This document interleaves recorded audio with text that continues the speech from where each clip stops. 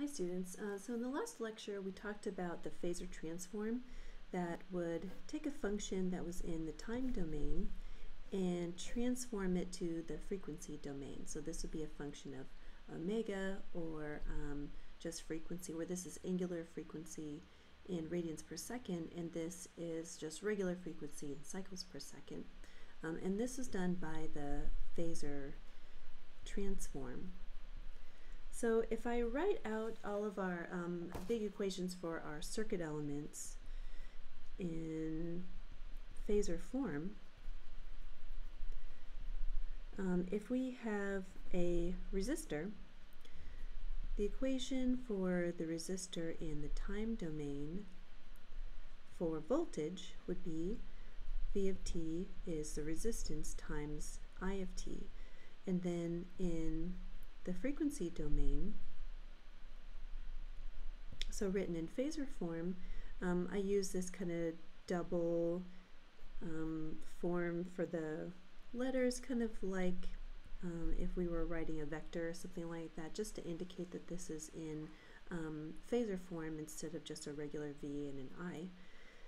And then for an inductor, we have this voltage equation has a derivative in it, right? It's derivative of current with respect to t multiplied by the inductance value. Well, written as a phasor, this is just a multiplicative equation, j omega L times the current. And then likewise for a capacitor, the derivative term is for the current, so this is C times dV dt. Then this means that if we change this to the phasor domain, this would be I is equal to j omega C times phasor voltage. So then to write it in terms of V in terms of I, this would be phasor current I divided by j omega C. Okay, so a big advantage of transforming these equations into the frequency domain is that now we don't have to deal with any derivatives or integrals, we just multiply these values. So let's start with the resistor, because resistor we feel a little bit more comfortable with it. We can manipulate Ohm's law in the following way. So if we take this equation for a resistor, in phasor form we have that V is equal to R times phasor I. So if we change this around to be R is equal to V over I, then this means that the ratio of V to I gives how much resistor, how much the resistor resists the current flow. Okay, so if we rewrite this equation for the resistor as a ratio of V to I, that's going to give us the resistance. So let's do that for the inductor and the capacitor. So for the inductor, if I take this equation now, and I'm going to rewrite this as, I'm going to take the V and I'm going to divide it by the I, so V over phasor I is going to give us j omega L. And then for the capacitor, if I take this equation here and I write this as the ratio of V to I, this would be 1 over j omega C. Okay, so then what are these equations telling us? This tells us that if we have the ratio of V to I, that is going to give us how much the resistor resists the current flow. But for inductors and capacitors, these are not resistors, but they do actually impede the current flow. And since it's a way to kind of slow it down, we call it an impedance instead of specifically a resistance. And this concept of impedance, we denote it with its own kind of variable. Okay, so I'll say that these things here are impedances, and impedance is denoted with this Z. So I'll do this in phasor form, so I've got this kind of extra line here. So let's then kind of look into a little more detail on what this impedance actually is. So impedance is actually a complex number. So it's going to have a real part and it's going to have a complex part. So it's made up of resistance and reactance. So we've talked about resistance before and reactance. And this concept of reactance is new. It has its own variable, it's x. And how I would define it is it's the inertia against current flow due to electric or magnetic fields. Okay, so a resistor has resistance, but capacitors and inductance actually have reactance because they generate this inertia because they have electric and magnetic fields due to the way that the capacitor has these two parallel plates that generate electric field, and the inductor has a coil that induces a magnetic field. Okay, so we kind of we make this larger umbrella that's going to encapsulate this whole idea of resisting or impeding current flow.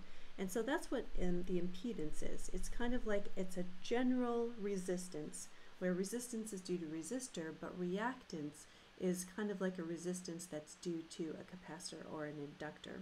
Okay, so this impedance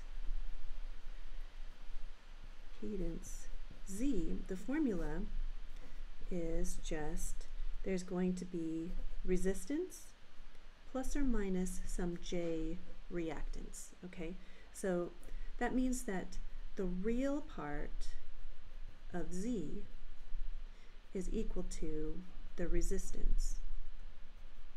And then this part here is the imaginary part of Z is equal to the reactance. All right, so if we were to plot this on the imaginary plane, we have some impedance value Z. The magnitude of Z is going to be the distance between the origin and this point here.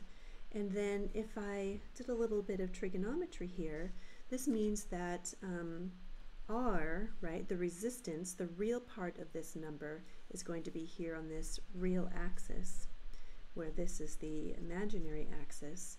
And then X here is going to be the reactance. So this is resistance.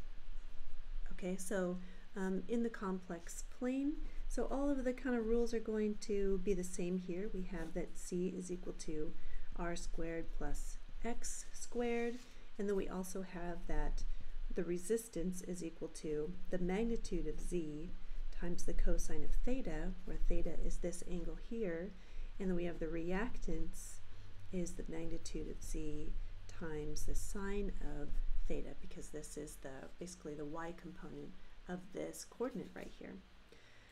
Now, since we can express resistance, inductance, and capacitance as an impedance, now this is actually going to make our circuits much easier. If we have a circuit that contains a resistor and a capacitor and an inductor, or some variation of those three, now we can convert all of those circuit elements into impedances. And then impedances are just going to add kind of like resistors. Okay, so let me show you what I mean by that. Suppose we have some circuit that has a capacitor and a resistor.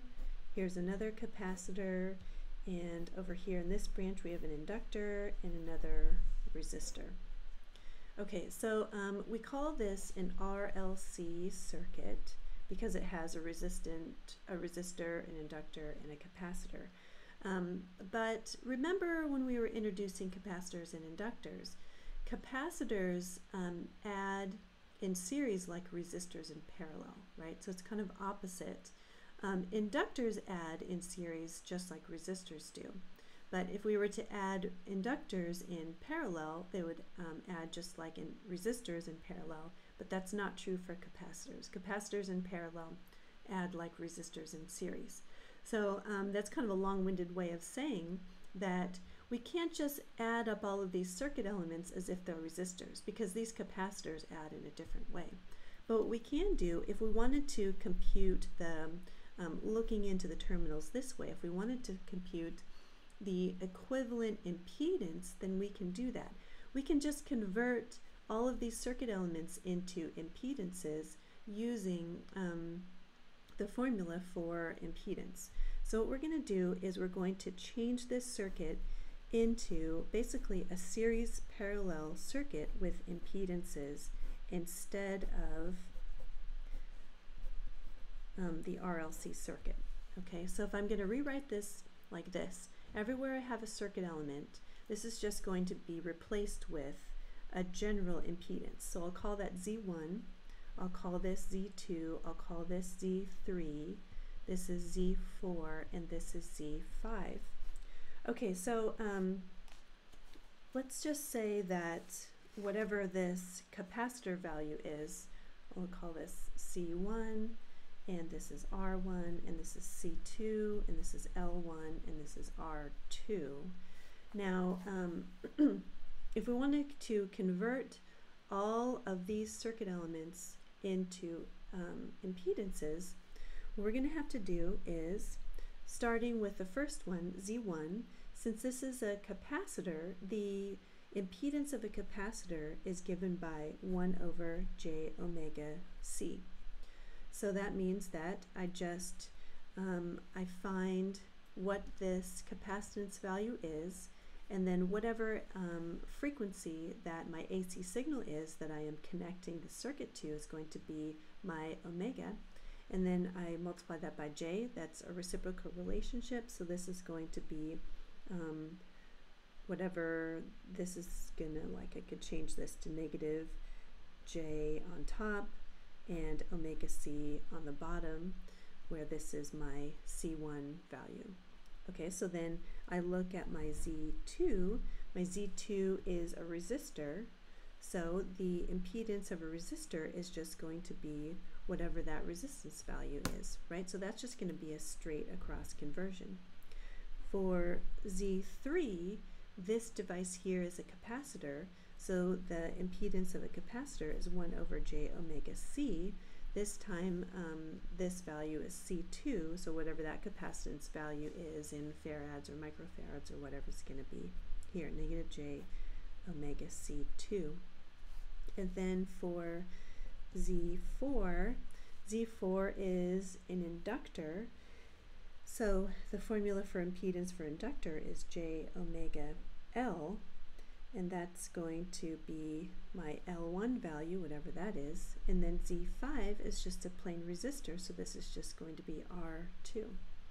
Okay, great. So then at this point, once everything's, once you fill in all of these values that you, from your original quantities, you would assess these equations. This gives you impedances. Now we just get to combine these impedances like we would resistors. So we don't have to worry about that special exception for adding capacitors in series and parallel. Now everything is just going to add in series just like resistors do. Everything's going to add in parallel just like resistors do. So that is going to make our lives much easier. Once we do that, we'll add these two in series. We take that result, add it in parallel to these, add it in series, and take that result and add that in series to this. And then we can convert this into one larger Z equivalent just by adding all these values together.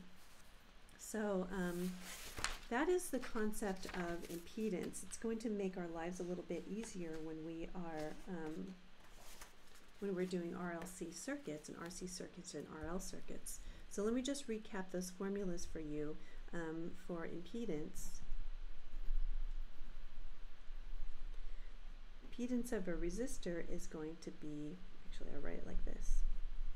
For resistors, impedance Z is just equal to the resistance value because it's purely real. For inductors, our impedance value is going to be J omega L. Remember, because we got this from taking the J omega L, from taking the ratio between V and I in phasor form, and then the capacitor, impedance for the capacitor is going to be negative J omega C. All right, so you will have these conversion values now in your notes, and so you'll be able to do any computations for RC, RL, and RLC circuits by converting everything to impedance first, which is just a generalized resistance and reactance. So let me know if you have any questions about that.